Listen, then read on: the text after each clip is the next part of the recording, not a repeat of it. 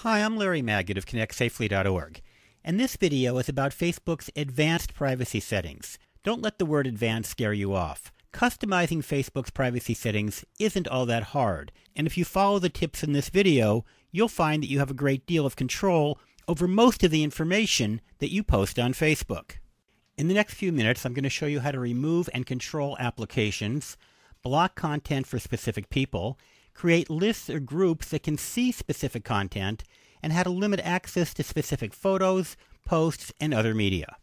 Facebook's new simplified privacy controls do make it easier, but you also have the power to customize your privacy settings, and this gives you a lot more power over who can see what. Kind of like that famous hamburger chain, you can have it your way. You get to your privacy settings page by clicking on the account link on the upper right corner of any Facebook page. Then click Privacy Settings.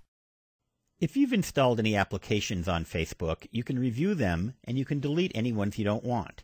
You do that under the Applications and Websites section at the bottom of your privacy settings page. Click on Edit Your Settings and you'll see the applications that are installed. For example, I have 39. I can click Remove Unwanted Applications and then I'll see a list of them. So for example, let's say I decide to get rid of Safety Web. Nothing wrong with it, but I don't want it at the moment. I click on that, I remove Selected, and it's gone. Now there's another more powerful but in some sense more dangerous option called Turn Off All Platform Applications. If you click on this and you do Select All, you will eliminate all of your applications. But think about this before you do it. If you've invested any money in an application or you've earned a certain level in a game and you turn them all off, they're all gone. So I recommend you probably not do this, but if you are going to do it, give some thought before you click Turn Off Platform. There are several other application settings that you ought to look at. So again, going back into Edit Your Settings under Applications and Websites, look at Game and Application Settings. Who can see your recent activity on their games and application dashboards? And again, you control that like everything else. The information that's accessible through your friends' applications. Control what information is available to applications and websites when your friends use them. And that's very important because you might want to limit that, and you can using this screen. So you get rid of your bio, your birthday, any other information you want to get rid of. Very powerful. We already talked about instant personalization and, of course, public search. Show a preview of your Facebook profile when people look for you using a search engine, and you can control that. You can go to Enable Public Search, which is a default, or you can click this right here, and you've disabled it. Confirm, and you're no longer accessible via search engines. There are ways that you can control the specific people who can or can't see almost anything you post on Facebook. So go to Customize Settings, and this time on that familiar drop-down box, click Customize, and then click Specific People. And at this point, you can start typing in the names of people who you want to be able to see this, and you can even start typing in the names of people you want to block it from. When it comes to privacy, one of the most useful features is the ability to create lists of friends. For example, you could create a list of your fraternity buddies and share certain information with them, or perhaps another list of people you go to church with, and they might get an entirely different set of information. To create a list, you first go to your home page, and then you click on the word Friends.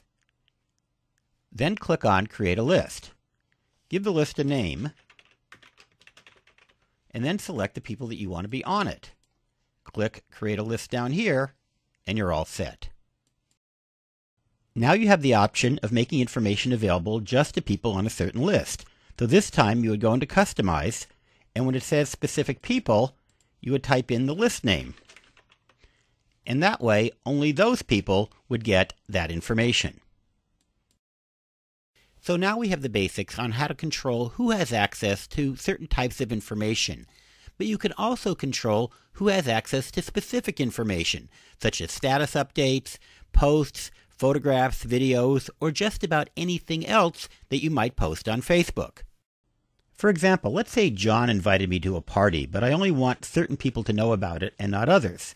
I could do a status update, going to a party at John's house, and I could share that with specific people. For example, I could go to Customized and type in the particular groups of people that I might want that to go to. That way, the people that didn't get invited might not have their feelings hurt. And this works with video, pictures, or any other type of content. For example, I typed in a status update saying, here's me with my new banjo, and I want to attach a photo. So I upload the photo from my hard drive, and there it is. And in this case, I can share it just with friends.